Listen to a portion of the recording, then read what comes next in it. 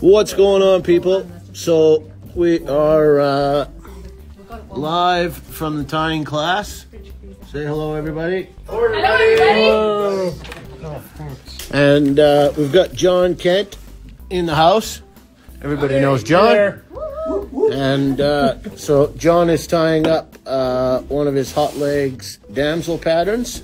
So we thought we would stream it. If you want to watch, stick around. We're just getting set up, and John will be firing off here in just a couple minutes. So enjoy. But he goes, I seen butter tarts. Yeah, not for you.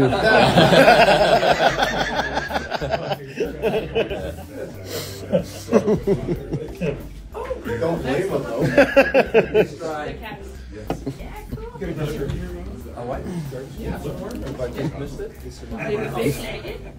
Need a close-up?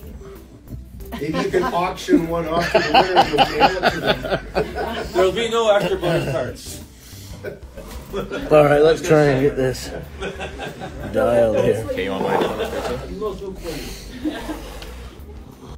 Cast over the fence on this lawn on the side there.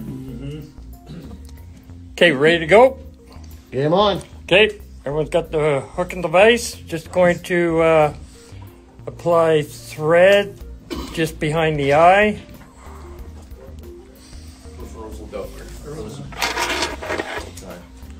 It's just got to catch up. Yeah, 1 second. I just gotta get this. I don't think it'll make a difference. No? Connection. Oh, okay. They're all mine.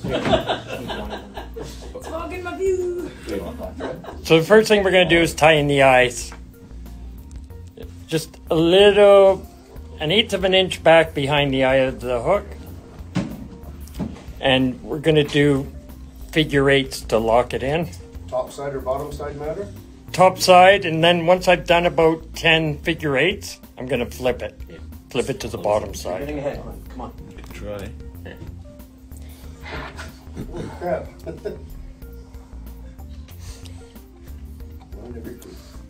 So then once you flipped it to the bottom, you're going to do probably 8 or 10 more figure 8s.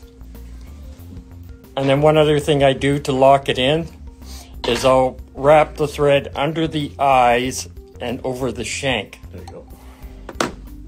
And this will stop it from spinning around on you.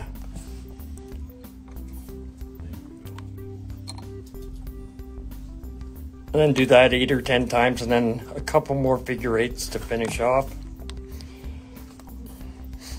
And then just stop your thread about 1/8 of an inch behind the eyes. And usually I put a little UV resin on the thread between the eyes, just to... These young guys and their resins, eh?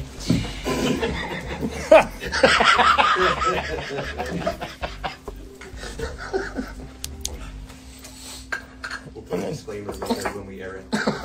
Yeah. Then just use it. See, this is a UV light. This is how we dry it. Whew. Instead of waiting an hour to put on the second coat. Okay. Next thing is the tail. So with this pattern, I like to leave the tail quite long. Usually about 1.5 shank lengths.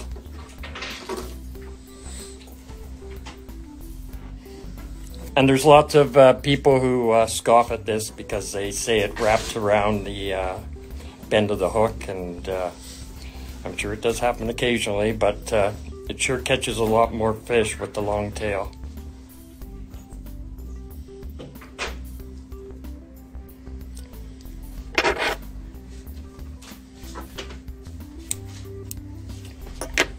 And we're just going to tie it in right behind the eye.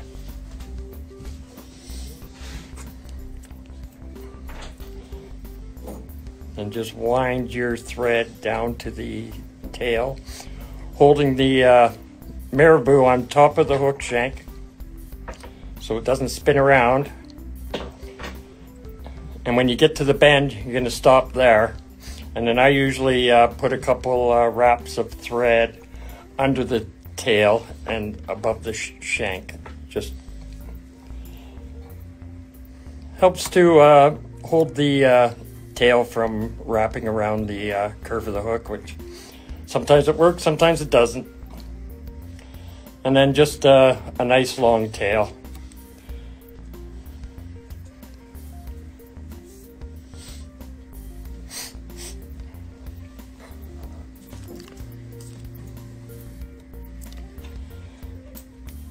And then wind your thread back up to behind the bead, and this is where we're going to tie in the wire. And we're just going to lash the wire to the shank of the hook all the way back down to the tail again.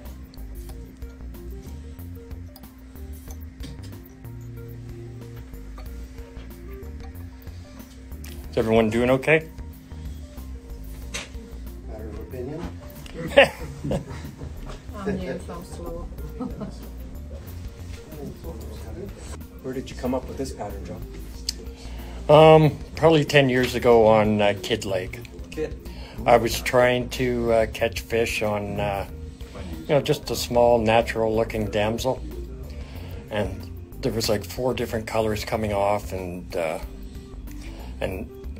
I couldn't match it, and because the hatch was so prolific, and figured I needed something that would stick out a bit more, and The old Jack Shaw, what did he used to say? The big apple or the bright apple in the bunch, Yeah. in the bunch kind of yeah. something. Well, you know how Karamids are, sometimes the hatch is so big that if you go a size bigger, then, kind of same thing with this, something that sticks out, and I've used it at Kid, at Corbett, Tonquah, a bunch of lakes, and it works good when there's a good hatch going on. Okay, we all ready? Now we're going to put dubbing on our thread for the body. It takes very little.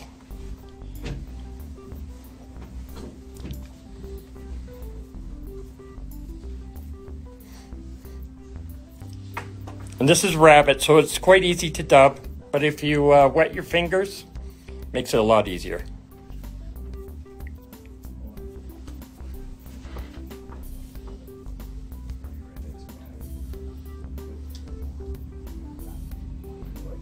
You get a little ice tub in there too, do you? Yeah, a little pheasant tail ice dub. Okay.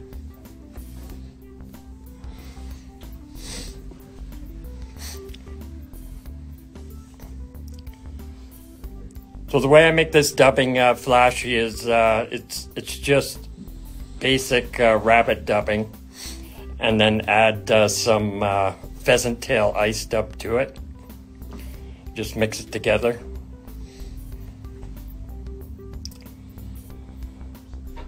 So once you have your dubbing on your thread, then you're just gonna wind your dubbing loop up to the just behind the eye. Want the body the same all the way up? Yeah, I prefer it that way. So I'm going from the back up to the...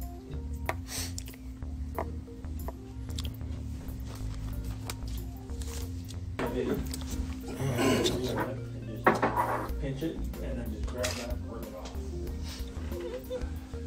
Just gotta measure out where you want it to be. Yeah, there you go. It's too flat. There you go. Done. If you cut that leather with scissors, it loses all of this. When that is action and chop it down to a fine point, if you chop it, it'll take Right, really blunt I copied off someone else, but this is an expensive one. I thought, I just want to show everyone what I'm using to make these legs. And for the legs, we're just using this Palmer chenille. It's small and it's orange. And when you buy it in the store, it's a little bit too long for the damsel legs. So I usually cut about 1/4 of the length off of it.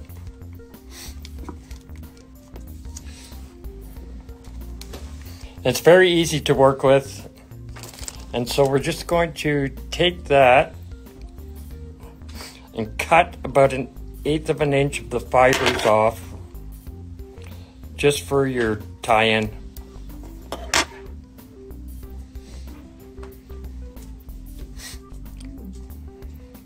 Then we're going to tie that in right behind the eye.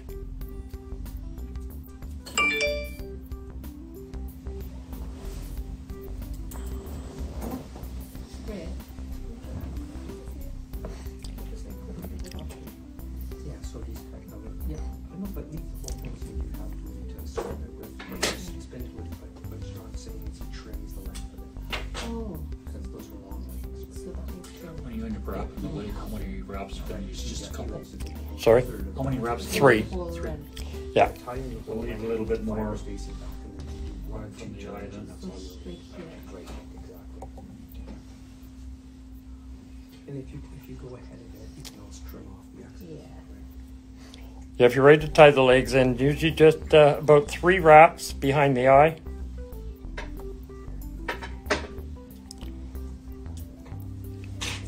And tie it off and cut the excess.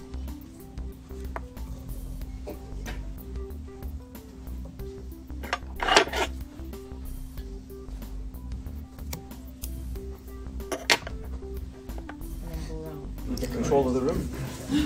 I think so. So to to finish it off, you're just gonna figure 8 some of the dubbing around the eyes. Just enough to cover that thread.